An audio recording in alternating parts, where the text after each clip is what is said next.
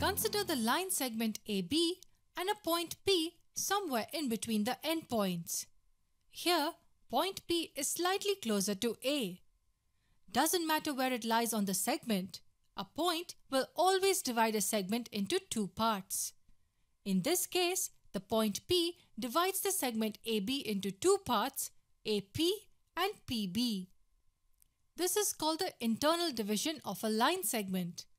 The point P divides the segment AB internally into two parts. Can a point divide a line externally from outside? Sounds weird, but yes, it can. We see that in another video. Let me redraw the same diagram, but this time we look at a few more details. Let us assume that the point P divides the segment AB in the ratio m:n.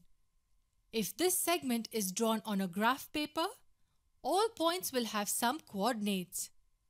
Let's assume that point A has coordinates x1, y1. x1 is the x coordinate and y1 is the y coordinate. And assume point B has coordinates x2, y2. What we would be really interested in is the coordinates of point P given the coordinates of these 2 points. Let the coordinates of point P be x, y. We have the coordinates of points A and B, and we have the ratio in which the point P divides the line segment AB. We have to find x, y using all the information we have. So this is how the internal division formula goes. Looks really complicated at first, but in actual fact is very simple.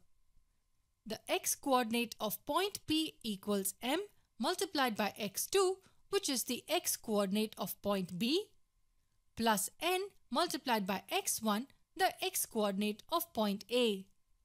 And we divide this entire thing by the sum of m and n. What we just found out is the x coordinate of point P. It is this multiplied by the x coordinate of this point plus this multiplied by the x coordinate of this point divided by the sum of m and n. Similarly, the y coordinate will equal m multiplied by y2, the y coordinate of this point, plus n multiplied by y1, the y coordinate of this point. And just as we did for the x coordinate, we divide the whole thing by the sum of m and n.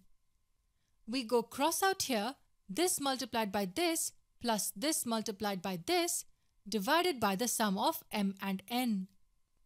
This is called the section formula for internal division. If you're too bored to remember the formula, don't worry, you can just derive it. The derivation is quite simple, I would say, and we cover it next. The section formula helps us find the coordinates of a point on a line, provided we are given this ratio and the coordinates of the endpoints.